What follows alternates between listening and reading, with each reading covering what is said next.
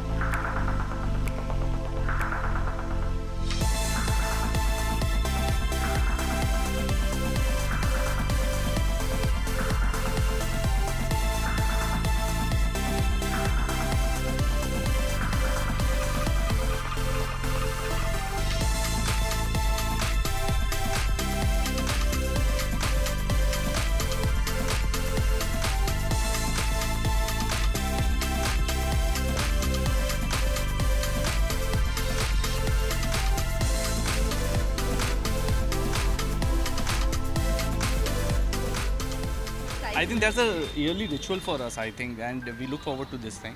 Sandeep ke ghar aana. We stay in Malad, that's the other part of the city, and we come to Bandra for Ganpati. That's that's what it means is that Sandeep is really special. Ganpati ji is really special for us. So and इसी बहाने सारे दोस्त मिल जाते हैं, पूरी industry सब लोग मिल जाते हैं. बस यही अब कि इतने सुंदर होते हैं हमेशा संदीप के गणपति जी बहुत ही सुंदर होते हैं. My most favourite end of course like he said कि साल भर नहीं मिलना हो पाता तो भगवान जी के भी दर्शन हो जाते हैं, इतने सुंदर बनाए होते हैं इन्होंने, और फ्रेंड्स भी मिल जाते हैं, तो इससे अच्छी तो कोई बात ही नहीं हो सकती। पहला क्वेश्चन, संदीप सर के घर पे जो मैं गणपति के दर्शन करने आई हूँ, उनके घर पे हमेशा ही, चाहे वो दिवाली पार्टी हो या गणपति के दर्शन हो, वो बहुत खूबसूरती से सब कुछ करते हैं। उनकी डेकोरेशंस भी देखने वाली होती है। गणपति बप्पा भी इतने सुंदर थे, मैंने जाके दर्शन कर लिए हैं। एंड बिकॉज़ मैं उनके साथ 2 शोज़ में काम कर चुकी हूँ, तो 2 शोज़ के वो एक्टर्स भी आते हैं जिनसे काफ़ी टाइम बाद संदीप सर के घर पे ही मिलना हो पाता है, तो ओवरऑल बहुत अच्छा एक्सपीरियंस होता है, बहुत अच्छा लगता है उनके घर पे आके। ये लो आया मेरे बॉयफ्रेंड का को एक्टर। अच्छा इंट्रोडक्शन। हाँ, सेकंड क्वेश्चन, मेरे घर पे मेरा बहुत मन है कि मैं अपने घर पे गणपति रखूँ, तो जब मैं अपना पहला घर खरीद लूँगी तब मैं गणपति रखना शुरू कर दूँगी। जो भी होगा, जहाँ पर भी देखोगे आपको तभी पता चल जाएगा। मेरा नाम हर जगह बहुत ज़्यादा आता है। मेरा नाम बिग बॉस में आता है, खतरों के खिलाड़ी के लिए आ जाता है, झलक दिखला जा के लिए आ जाता है, और वो आके ख़त्म भी हो जाते हैं और पता भी नहीं चलता। मैं सोचती हूँ है ये क्या हो रहा है। मैं I am okay for every reality show except for वो कौन सा आता है, temptation island, Splitsvilla and all of that, वो सब मुझे नहीं करना।